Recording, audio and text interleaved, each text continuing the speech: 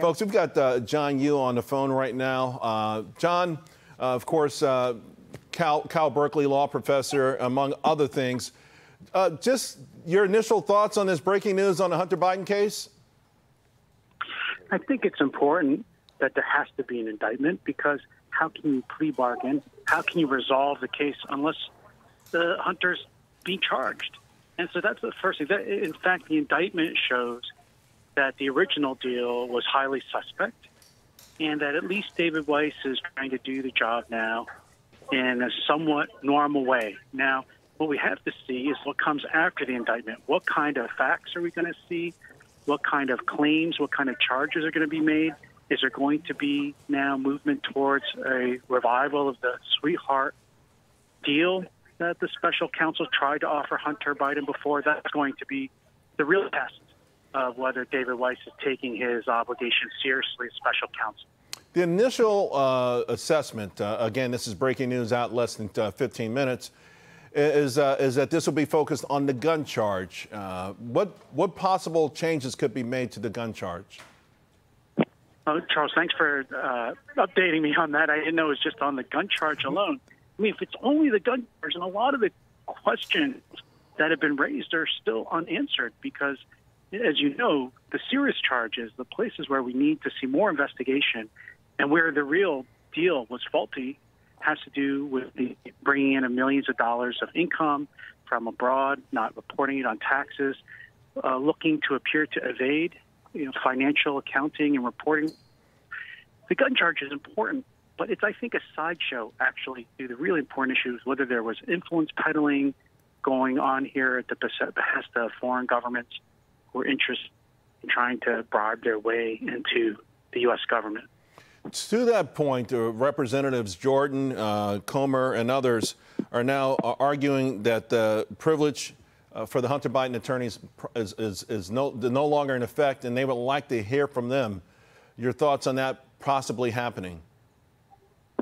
That's interesting. I don't know if that's the best way for the House to get at the information at once. They can certainly call up the attorneys. They're probably going to claim the regular attorney-client privilege that we all benefit from when we consult attorneys. The only exception I could think of that might be operative was if the attorneys themselves were involved with Hunter and any kind of criminal conspiracy or collusion. I could see, for example, the House investigators might think, what if there was some kind of obstruction of justice in some way, some kind of illegal collusion with the prosecutors? If that's the case, then they may not be able to claim attorney-client privilege, but that is a very hard claim to make out. We'll have to see what they say when they bring them up to testify before Congress in hearings. John, everyone was up in arms about this so-called diversion process.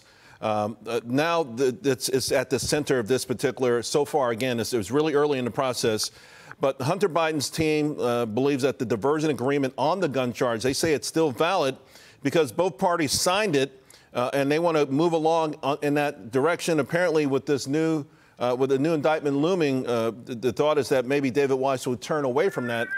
Just your thought on Weiss and whether or not this diversion agreement is it still valid after the judge threw everything out?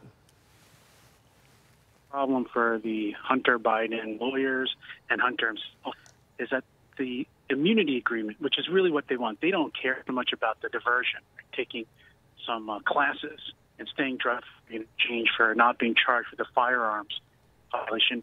What they really want is the immunity provision, which was stuck in the diversion agreement, which was to basically let Hunter off for all the financial crimes and tax evasion that he may be responsible for. That should not be in the diversion agreement. It's not clear to me that that would still be binding, and because the judge never blessed it. All plea bargains have to be approved by a judge. And so if the immunity provision was in the plea agreement because this judge wisely just asked some simple questions to which both sides couldn't answer, I'm not sure why Hunter Biden should be able to get immunity just because of some deal that he made with perhaps a friendly prosecutor that no judge ever approved. Right. Hold on one second, John, because I'm going to go back to David Spunt, who has more. David. Yeah, hey, Charles. So we just got an update from Hunter Biden's team. And when I say we got an update, it means we got a filing on the public court docket.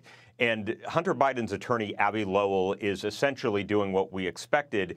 He is moving forward and telling the judge that they are going forward as if the diversion agreement on that federal gun charge is in effect, which would, in fact, keep Hunter Biden out of prison. So to bring everybody up to speed here, several years ago, Hunter Biden was accused, and he is still accused, of lying on a federal gun form that asked questions about substance abuse, if he was addicted to a controlled substance and whatnot when applying for a gun license. This happened in Delaware. Originally, prosecutors in Delaware, under this blanket plea agreement that fell apart in July, planned to give him this diversion agreement where he would avoid jail time for this. Well, since the plea agreement fell apart in July, special counsel David Weiss is now saying the entire agreement fell apart. Everything is back to the drawing board. We're not, picking out different parts of this where we can move forward, and other parts fell by the wayside. This is starting from scratch. However, Abby Lowell, Hunter Biden's attorney, who's here in Washington, is saying that we are going forward and we believe that the diversion agreement is in effect. So two varying points of view, Charles. David, thank you very much. And our thanks to John Yoo and Katie Cherkasky. Hi, everyone. I'm Brian Kilmeade. I want you to do me a favor. I want you to click to subscribe to the Fox News YouTube page. This is the only way that I know for sure that you're not going to miss any great commentary, any great news bites, any great interviews coming your way on Fox. You can get it all here on YouTube. So subscribe right now.